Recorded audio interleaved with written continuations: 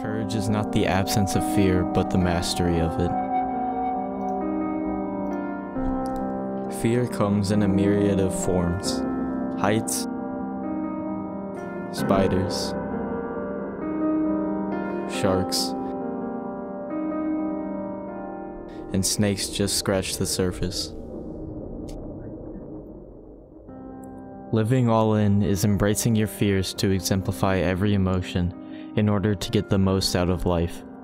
A big part of this mentality is confronting your fears head on and making yourself vulnerable to new experiences. In order to test this strategy, we found willing participants who agreed to do an interview with us. What scares me? That's a great question. I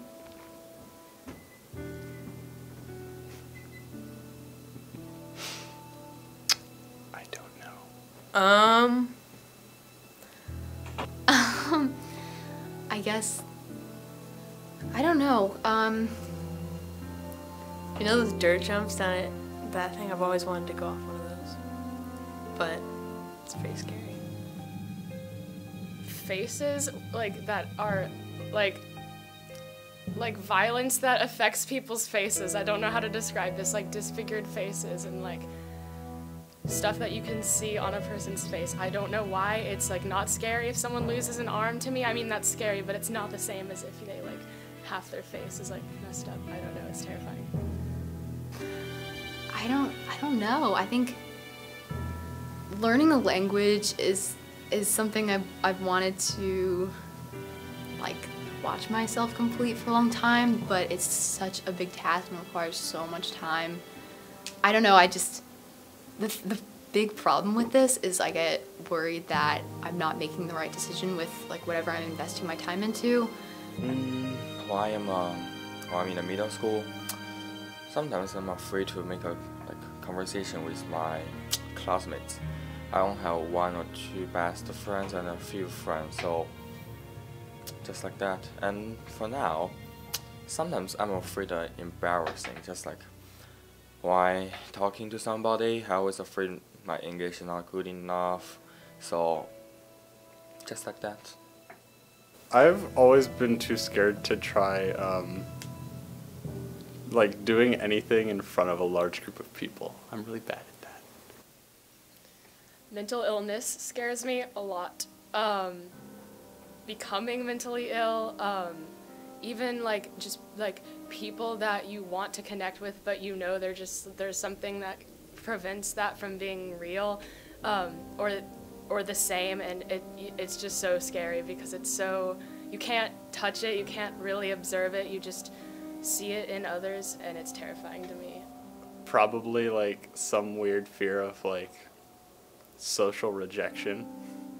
I was scared something like when I'm a kid, I'm afraid of my father just because why I make some mistake, especially I'm learning about something, I make some easy mistakes, so he always hit me. So I'm a kid, so I'm always afraid of my father. I'm just like super freaked out by time.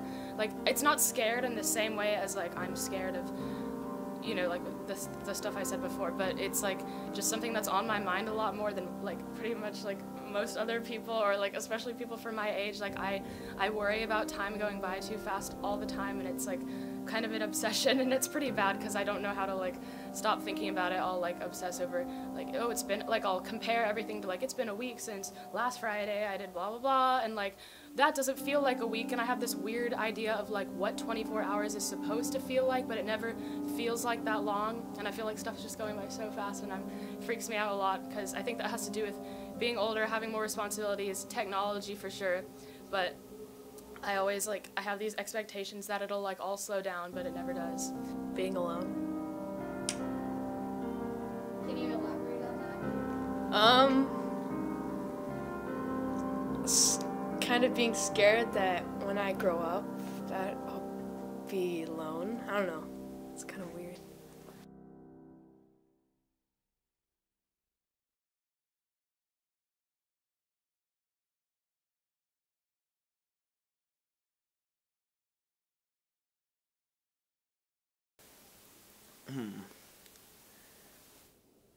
I'd say like practice on your fear. Like not necessarily like go at it right off the bat, but like think of like scenarios in your head of like you doing it, conquering your fear, and like just think about the positive things you can get out of it. Like don't really think about what could go wrong, but like just think about what can go right.